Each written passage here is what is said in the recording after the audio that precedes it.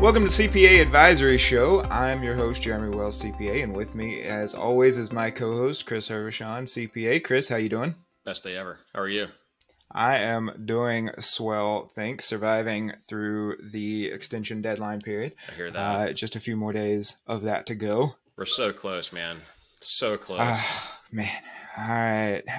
And super excited today to have a guest with us, Alan Hettinger. Alan, tell us about yourself and what you're doing. Hey, so thanks a lot for having me. It's awesome to be on your show. My name's Alan Hettinger. I live in Smyrna, which is a suburb of Atlanta, and former auditor. Started my career in audit at a firm called Bennett Thrasher here. Spent 4 busy seasons doing that, and jumped over to the industry side. Moved into a controller position at a software company, and have been doing that ever since about 2019. So I have about as many years working in accounting management as I do in audit at a firm. Just to kind of kick it off, because I'm super curious, but being in the software space, like, what are your thoughts as far as where we are in the accounting industry and what's going on in the SaaS space related to accounting, and where do you think it's going? Yeah, that's a great question. So I think that SaaS, especially, so I'm going to answer this from my perspective, working at a firm doing audit, and there's a generational gap, I guess, is how I would characterize it. You have kind of the old schoolers who have their way of doing things, and then you have kind of the new schoolers who see the potential of a lot of these SaaS tools that are implementing those. And sometimes there's a little friction between the two, but I think that both sides, have a valid argument. The old schoolers that are, used to the more manual approach to things. You definitely get down in the weeds. You get more hands-on with things. You probably develop a better understanding of things than if you have some software tool doing everything for you. But on the other side of the coin, there's a lot of efficiency to be had with SaaS tools, and there's a a lot of value you can add by integrating those into your services for sure. Given where we are, where do you think that we're going? What will we be able to do? I mean, is software really going to be the solution that everybody thinks it is, where it's just going to be a bunch of bots, which is basically software just taking over the accounting space? Or is there going to be some sort of a happy medium where we eventually settle on? Just out of curiosity, as somebody who's inside of a finance organization running a business, Yeah, I mean, we are not there yet where, there's any threat to anyone's job, I think. What I think is going to happen, and this is just my guess, based on what I've seen, is you're going to see things like low code, no code kind of skills become far more important. And I say that because as someone who's worked with, NetSuite, Sage products, all of the various accounting suites you could possibly use. You're using those, but you're also using a variety of other things. Maybe you're using Bill.com. Maybe you're using, like for example, we use Cvent to handle event billing. And accountants, in a way, especially when you're working internally, you're becoming a little bit of a systems integrator. You're making those systems talk to each other, and maybe you still have to hire outside help to do that. But maybe you can do it yourself. Maybe you learn a little bit of code you know what this, API is doing, and you know what that API is doing, and you can string the two together yourself. And that's a really valuable skill because you're uh, you're essentially every time you integrate something like that, you're you're kind of almost like adding a free employee to the company that's doing something for you. So, if I might, can we go down the rabbit hole a little bit for a minute? Yeah. Because you mentioned no code and low code, and when I hear no code, what I really think about is something like a Zapier or Make, Integromat, those sorts of tools. Power Automate would be another one.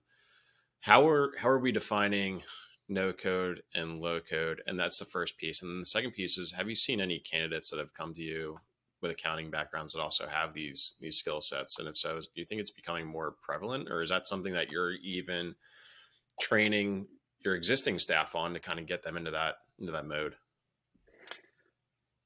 Yeah, so to answer your second question first, I haven't done a lot of hiring, so I can't really answer that necessarily. But I think that I do work with people internally that have a lot of those that have a lot of the knowledge. Maybe they're not doing the implementation themselves, but they can talk about it in a way where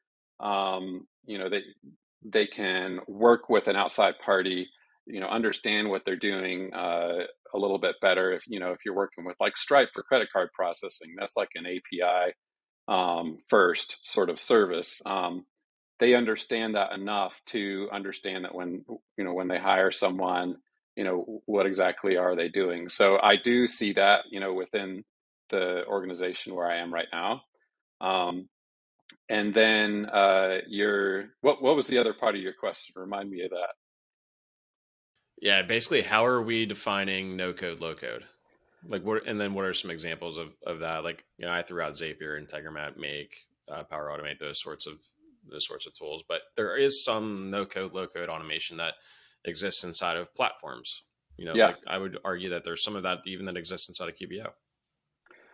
Yeah, absolutely. I mean, I think every time you do like a CSV import, you're talking about near low code sort of integration. That's I think everyone's entry point. I think that's probably the thing that most accountants are going to be familiar with is you get a CSV out of this system, you got to get it into that system. Maybe you have to do some kind of transformation in between. Um, I consider that low code, no code sort of operation because you're not sitting there keying in every line. You're not looking at every line saying, here's my payroll. I'm going to punch this in. No, you're getting it out of ADP, and you're maybe deleting some columns, adding some columns, or doing some formula or something, and then importing it. Um, so that's the most basic and simple um, sort of integration you can do, and then I think it only goes up from there. So that maybe like the least automation, but you're still covering a lot of ground by doing some kind of export import um, instead of keying stuff in. Or doing it on your 10 key and printing a receipt and taping it to something and sticking it in a folder. Um, but yeah, and then I think maybe the step above that is your Zapier type integrations, where Zapier kind of holds your hand, and then the next level above that is probably like a direct integration where you're literally writing software that's making the two systems talk to each other. Yeah. So thinking about integration among all these different accounting softwares, we've got a bunch of different data going back and forth. But one of the things that I always see accountants who haven't bought into this kind of way of thinking, like let's make these different programs talk to each other directly rather than something like you're saying an export import, that kind of process, is security concerns, right? So where are we at in terms of having integrations? Because it's one thing to make Stripe send an invoice into QBO, right? Like that. Those are two relatively benign pieces of information. It could be. I mean, Stripe's got some credit card data, maybe, but not really anything that we could directly access, right? At least that's the idea. But then we get into something like maybe payroll software where there's actual, employee data, or we get into something like tax software, where there's social security numbers and birthdays and all this kind of stuff. So, what are you coming up with as, like the main thing that's really holding up the profession, right? In terms of pushing harder on these integrations, and like, why are we still having to do so many manual exports and imports? Yeah, that's a tough one. I come into an organization and I see like, okay, well, you're using 5 systems. What's the solution to simplify this? And everyone sits down, multiple meetings occur.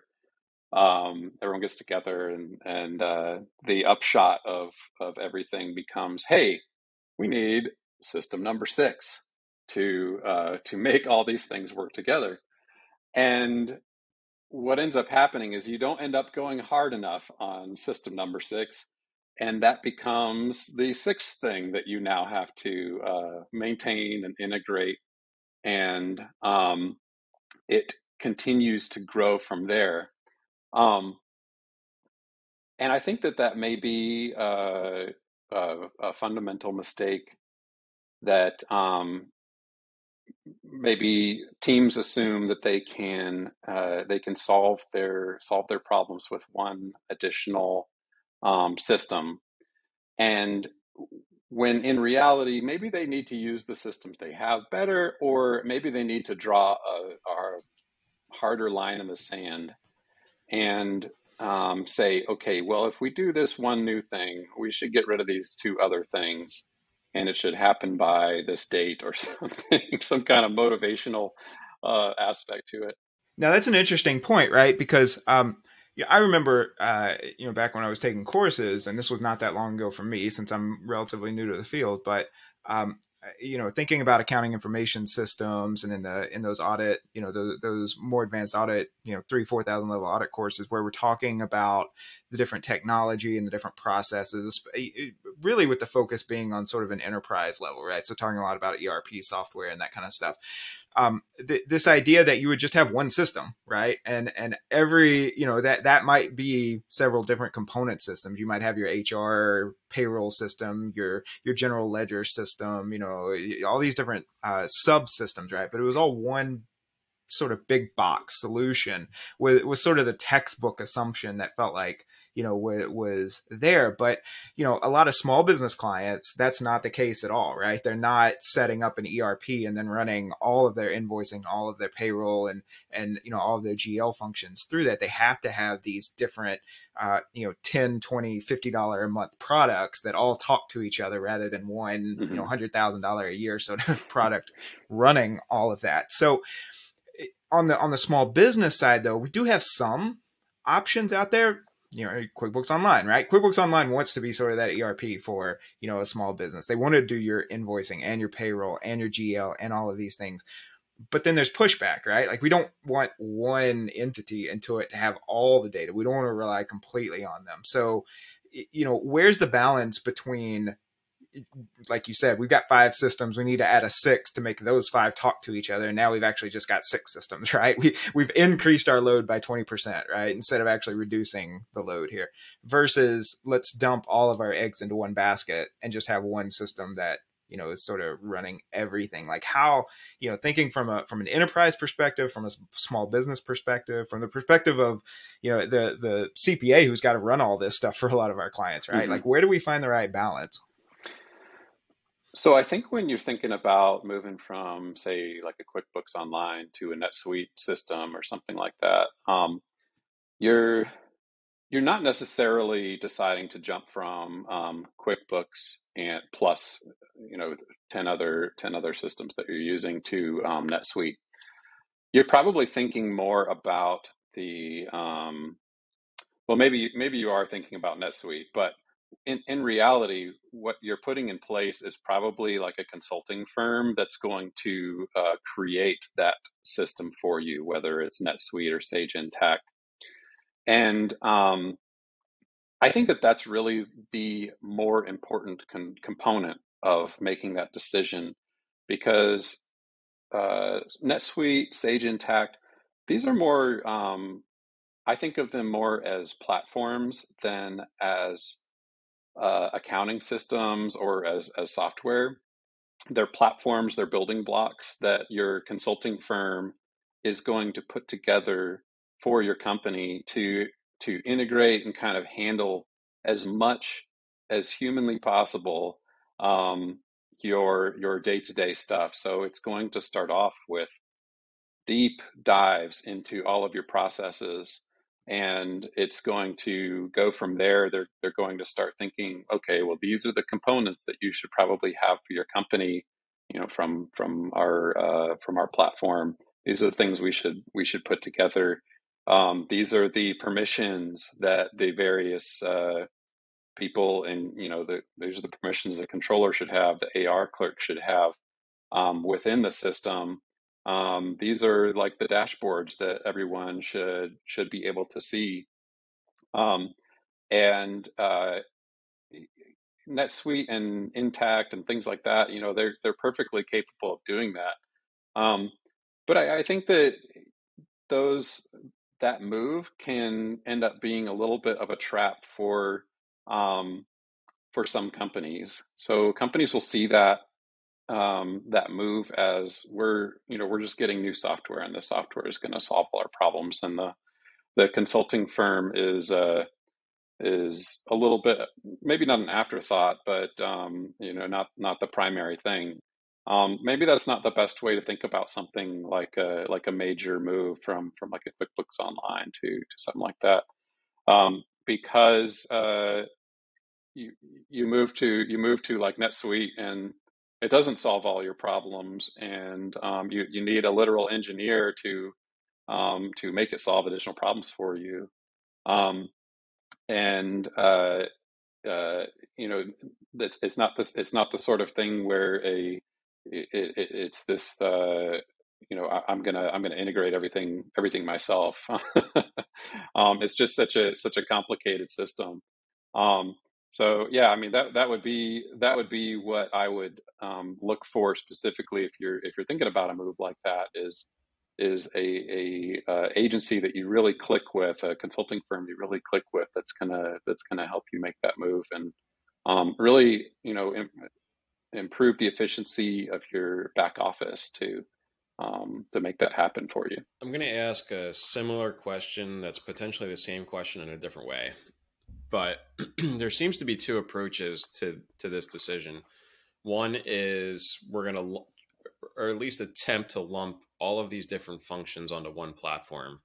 And then the other approach would be we're going to take the best of breed pieces and then try to stitch them together in some way in order to accomplish all the different functions that we're looking at.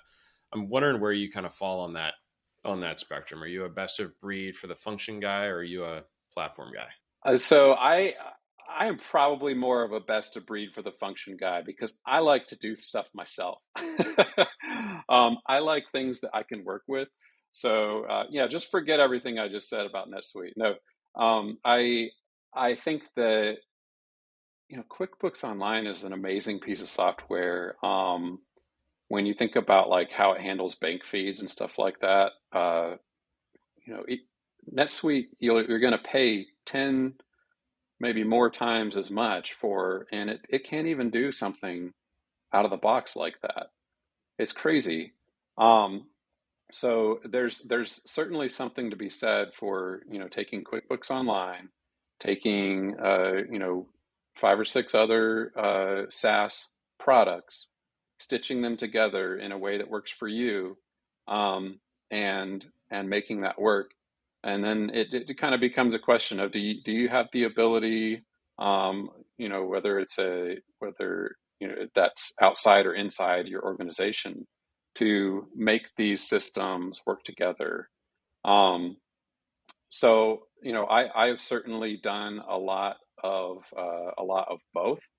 Um, Working at startups that didn't even have an accounting function before I joined, to being acquired by a company that had been using these more enterprise systems for several years. And it's just funny. I mean, I think that you maybe imagine the the bigger, more mature companies, they've got everything worked out, and it's all engineered and perfect. But it's really, it's a bigger ship, but just as complex, and there sometimes is just as much chaos going on behind the scenes with their software. So I fall in the same boat, and I make the argument all the time that like the GL is the hub of all of the things that the business operates on, and that's just being a totally biased accountant when you're talking to small business owners who really don't care about accounting; they just want numbers and stuff like that, right? But I think your last point is an interesting segue into kind of the M&A world. So if you're an accountant who's at a startup, how much of that situation influences your answer to the last question? In other words, are you still in that kind of best of breed mode, or are you thinking about, well, a likely acquirer is going to use these platforms, and maybe we should be thinking about that a little bit earlier than we would otherwise? Yeah, if I'm at a startup, and especially if the owners are starting to think about selling the company, um, I'm thinking about one, timeline, and then two, based on our timeline, what can we possibly get done? And so my answer would vary depending on what that timeline is. So if if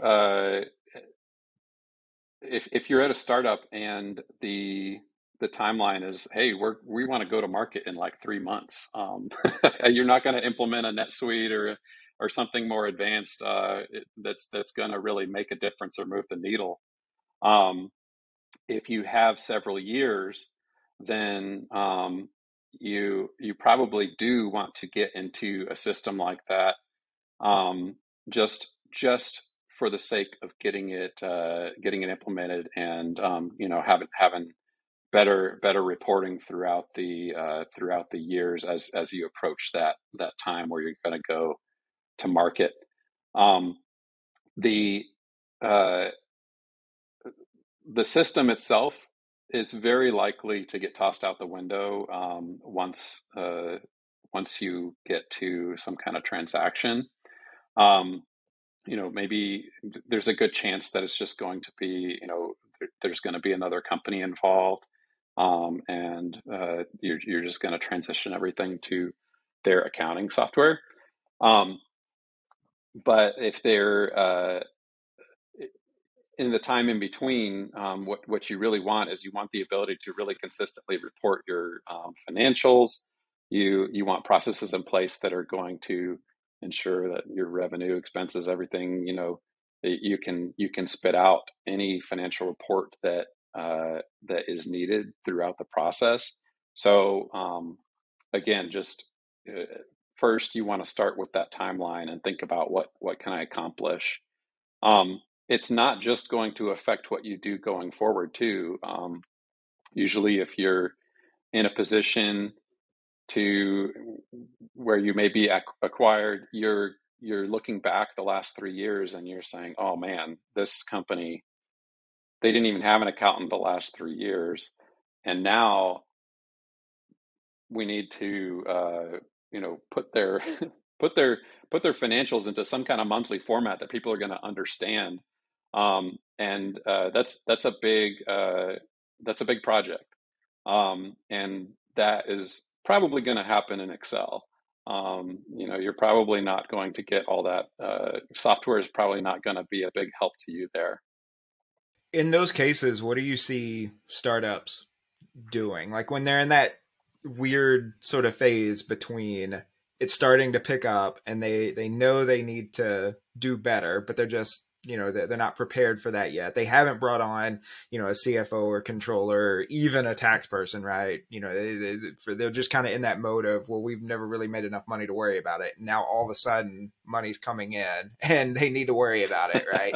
Like what do you usually see them cobbling together to make it work, right? Like when I pick up a small business client, they usually come to me and they've set up a Stripe account, and maybe if I'm lucky, they set up a separate business bank account, right? And like that's what that's their tech stack at that point. You know, what do you usually see in the startup world? You know, the ones that you've worked with, where have they gotten to before they realize, oh, we need somebody's help with this? Mm-hmm. And then what are you doing to get them into a proper tech stack? Yeah, so I'll back up first and I'll talk about just my experience with the companies that I have experience with, because I'm approaching this as an internal guy. So when I first left Bennett Thrasher, my accounting firm, I joined a company. The guy called me out of the blue and he said, um, "Hey, we're growing. I've got a business that's growing, and we don't have an accountant, and we have some tax compliance issues. They didn't mention anything about them necessarily wanting to sell the company, but he said, hey, we're growing. We probably should have an internal accountant. We've had an external person, and that's that's getting us some of the way, but not all the way where we want to be. So." Um, I asked how the company was doing. I wanted to know, like, hey, is this company profitable? Are they making revenue before I joined them? And I after he told me, I was like, okay, that you guys are doing pretty awesome. I'll jump over there. And it's funny. This has played out twice so far for me, where the company is doing they're judging by their performance by looking at their bank account. How much cash is in our bank account? We were doing great. There's not a lot of forecasts. There's not a lot of timing. Like you would have in accrual accounting, where you can kind of really understand, was this month profitable or not? And That's a big leap, going from that bank account, no financial processes whatsoever, to having like a monthly reporting process. And what I've done in those cases is, you've got to look at the processes that they have, if there are any at all. And you have to kind of think of also maybe the ideal, like the perfect processes. And you have to implement as much as you can in the time that you have. And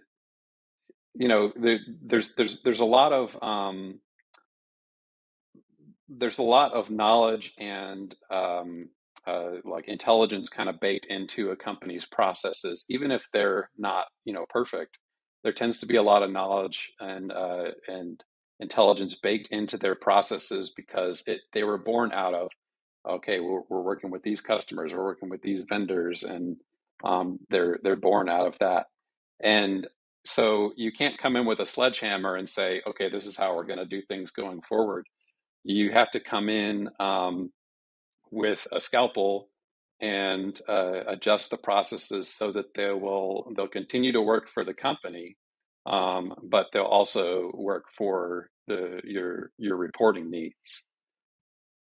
So I mean, that's what I've done in the transactions that I've been involved in. I've come in. You have to be a little bit delicate. You have to be a little bit. You have to also bring your knowledge and understanding, and steer that ship to the goals that you're trying to achieve. So how soon in the process would you ask about timeline? Would that be your first question, or is that something that you would ask as you're kind of going through the whole process of just getting your feet wet and understanding the business and understanding the processes and things like that? Yeah, it would be one of my first questions. I would say, is there any desire to go through an M&A process? And two, if there is, what timeline are you looking at? Because again, that's just going to drive so much. If in the shortest timeline, it's going to happen in Excel, in the longest timeline, maybe it's a transition to an enterprise system. Um, and so it would definitely be one of my first questions. Um, if it's a company that's just they're looking for your standard bookkeeping services, there's no mention of that, then maybe that's not a concern. But I mean that's a unique thing to want to go through a transaction. But it's also it's becoming a more common thing, especially 2022. Very very common thing. What's the role of the accountant, the CPA in an M&A transaction? I've never done one. I don't, I took a half credit M&A course, and we spent 5 weeks just writing up the journal entries, and it felt a little academic, right? So Yeah. it just, and the ultimate goal was to figure out how much goodwill to put on the acquiring company's balance sheet, right? Like that was my M&A education. But obviously this could be a drawn out process. There's a lot of preparation. There's got to be some negotiation. Like what is the CPA's role in an M&A transaction? What does that look like? Yeah, as the CPA or the controller, or if you're, I imagine if you're in client accounting services and you're going to become the point person in some way in a process like that, you are the um, you're really at the heart of everything. Um, they're going to kick off a process that involves lots of different parties. It's going to involve every department of the company. It's going to involve lawyers, outside accountants, bankers, buyers, and um, you're going to be CC'd on every single email. You're going to see every list of requests, because uh, when that when that due diligence starts happening, probably 80% of the due diligence requests are going to be financial items. So I think that backing up though, before a process like that begins, um, owner may start talking to bankers, or may start thinking about I should hire a banker, which is kind of like a broker, almost like a real estate agent to sell your company. Um, But if they want to work with a good banking firm, um, those banking firms can be pretty selective too. They may look at the company and say, we can't even understand what's going on with this company because they can't give us a P&L that we can rely on or understand.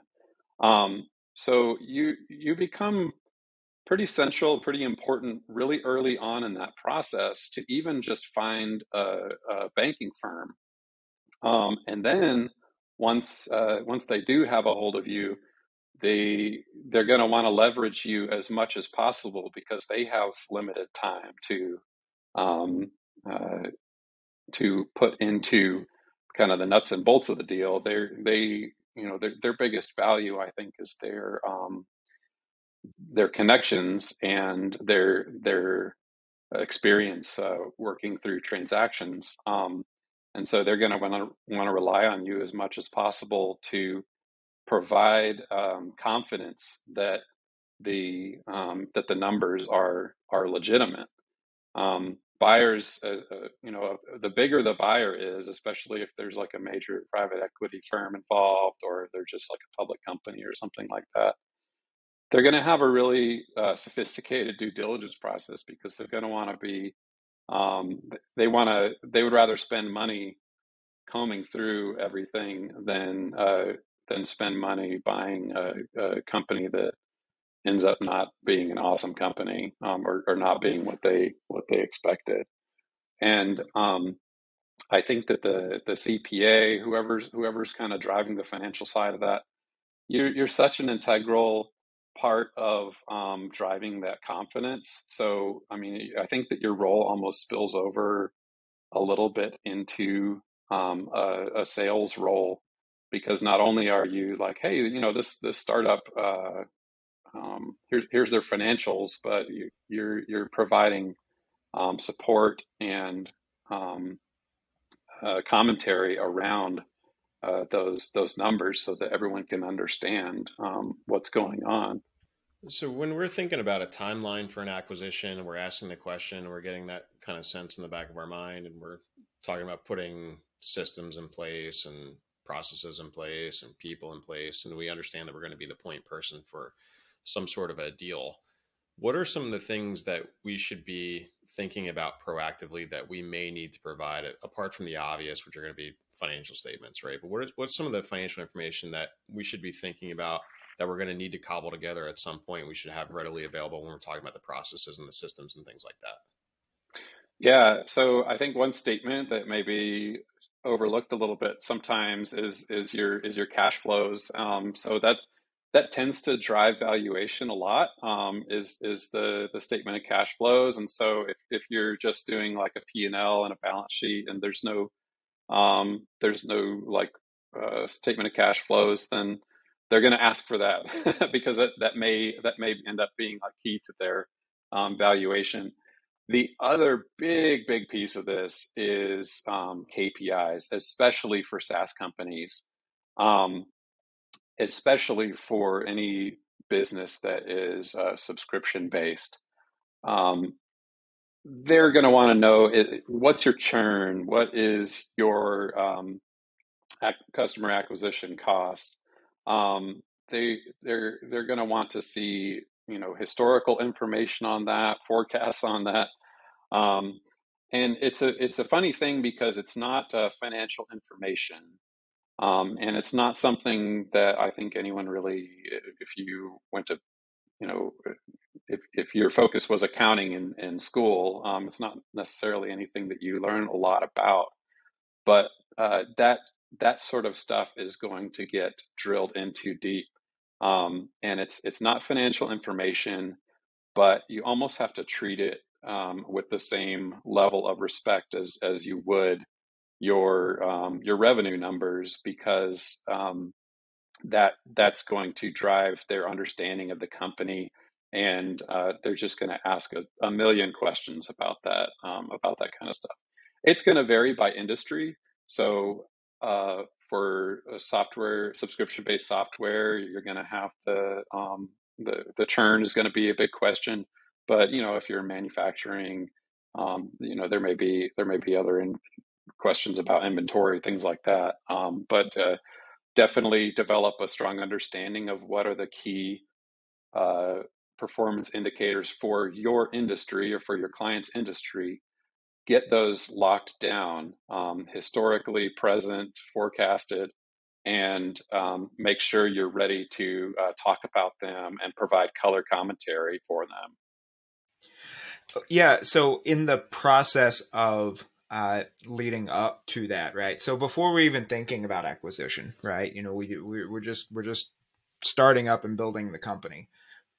What, based on your experience, what can founders be doing, 6 months, 12 months, 18 months before they even really get big enough to start thinking about being acquired?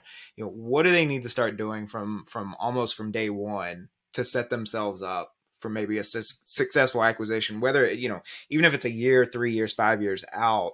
Like, what becomes deal breakers in these kinds of things that, oh, if only we thought of that, like when we were first getting started, it would have been helpful, right? Like, what are some deal breakers you've seen, or what are some things that, like, yeah, if we just work to improve that figure or that KPI a little bit more, maybe this would have been an easier process?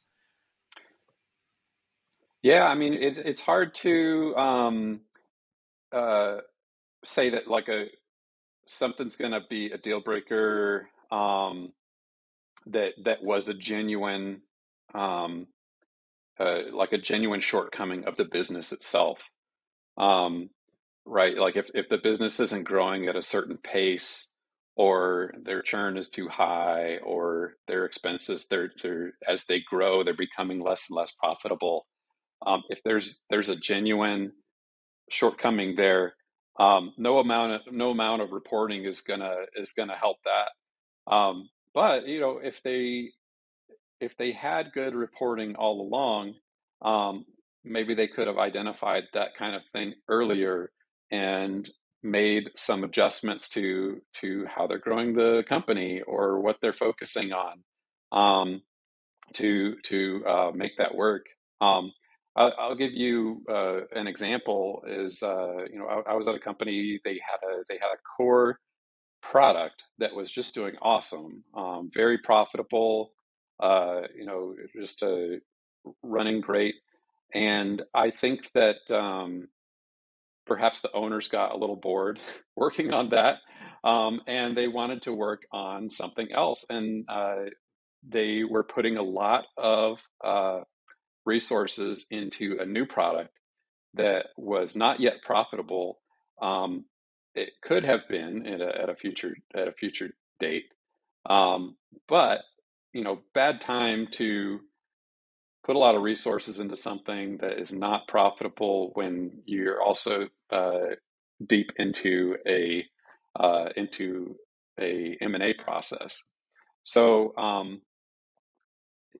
if you take a step back and say, okay, well, maybe we should focus on profitability of the company rather than take this left turn into some new line. That may have been a good decision that drove better profitability and just made the company look a little bit better as they went through the process. So um, the same tools that a buyer's gonna use to value the company, I think that the owners should probably be using those tools to um, make decisions about the company themselves. And if there's some industry standard KPIs, they're not just a sales tool. They're a great management tool. So for sure, understand what's going on there. Make decisions make decisions based on them, and drive. Let that drive your decision making process. So where in that process or where in that journey would you say we need to start developing those KPIs, or where would we start even looking for those? Is it industry benchmarking? Is it, we're all going to huddle a team in a room and just hammer it out and figure it out? Or is it somewhere in between? Like what does that process look like, and what's the timing of when you'd say that really needs to get started? Yeah, probably not if if you're with a startup and maybe they have like, less than 10 customers or something. They're still figuring out their product market fit and things like that. Um, you don't really have a lot that your churn, things like that, probably not going to be super super relevant. But as soon as you start hitting that stride where you've got you've got a mature product, you've got a sales process that's working. You've got customers coming in the door, and the the machinery is starting to turn um, at that startup. As soon as you've got you're transitioning um, from that more exploratory phase of a startup uh, to a functioning company with a mature product.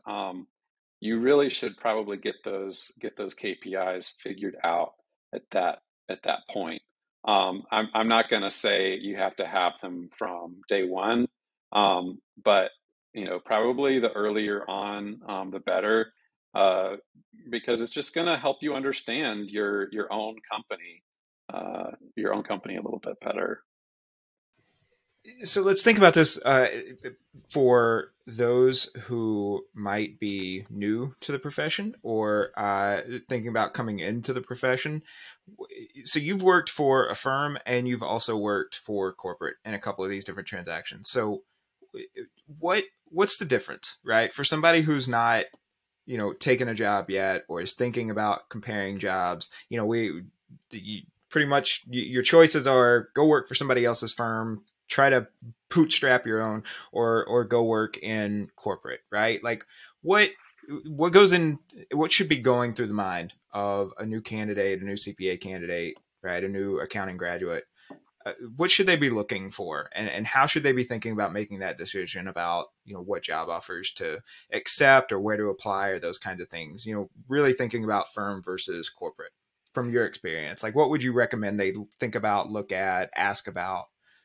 Yeah, so I was super happy with my decision to start an accounting firm. Um, Even though I decided eventually that I didn't want to, if you don't want to make partner at a firm like that, then uh, you know, you kind of start asking yourself, why am I going to put myself through all this stress of the busy season and everything? Um, but if you start there, there's a lot of benefits to it. One, you'll probably get exposure to a lot of different industries. You'll go into so many different offices. I mean, as an auditor, I went into a lot of software companies. I also went out and did inventory counts on literal steel beams. So, very, very industrial manufacturing type of experience. Um, and you learn how lots of different offices operate. You interact with all kinds of different people, and you start building a network, within your firm itself and with the companies that you're working with. Just an awesome way to kick off your career, I think. Hard to replicate that experience are if you go straight into like a corporation. um, and you know I that wasn't the way I did it, so I can't speak to like how that would be. But I think that there's a lot of benefits to doing that firm experience. And then on the other hand, if you decide that life is not for you, or if you start an audit and you want to switch to tax or anything like that, you're not locked in for life into what you decide to do to start. And I think that people probably feel a lot of pressure. If you're coming out of school, you're starting to enter the job market, and you're like, oh, this is like the most fundamental decision of my life. It's not. You can change your mind. You can go do something else. It's not the end of the world. So firm first, and that's kind of how I started myself. So I, I totally hear you on that one.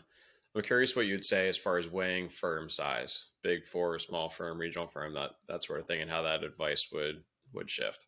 Yeah. So I had an opportunity to join Deloitte, uh, and when I was looking for my first job, and I also had an opportunity at this smaller regional firm, Bennett Thrasher. I made the decision based on my personal situation.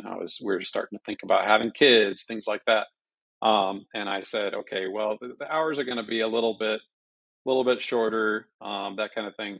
But that wasn't the only factor. I thought about the kind of businesses that I wanted to work with, and I love working with the kind of founder-owned startups, the smaller companies, and big four firms don't really do that. You go to Chris, I don't know what. Well, before I answer this, let me ask you. So, were you big four, or were you like a regional firm um, before you started your I own? was, I, yeah, I would say I was technically neither. So I started out in forensic accounting, and that was with an international firm, but it was in a small office that basically operated as its own firm. Okay, Realistically, yeah, and then I went from there to super big corporate to smaller corporate that turned into big corporate. And I started the firm that I have now as a side hustle. And eventually, after operating that for a number of years, just figured out, you know, why am I here in corporate? And now I'm literally here, yeah, operating my own firm. So that's kind of how it went for me. yeah, yeah. No, I mean, I saw. I don't, I don't, I don't want to offend anyone, but I saw the Big Four experience You can't as offend anybody here. okay. I saw the Big Four experience as here you're going to audit Coca-Cola, like, here's an Atlanta company. You're going to audit Coca-Cola, and you're going to audit their accounts payable, um, and that's all you're going to do. You're going to have this very narrow focus on a very big company. And that is not the sort of experience I really wanted to get, even though, I mean, there's, you get to put that gold star on your resume of being at the Big Four.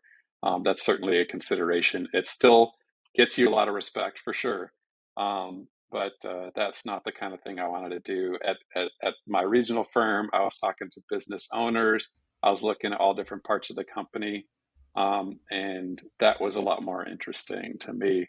And if you have a situation or professors are pushing you to, go Big Four, like that recruiting train is running to all Big Four, that's something to certainly consider. 100%. Well, Alan, this has been a really wide ranging conversation. We definitely appreciate your time today.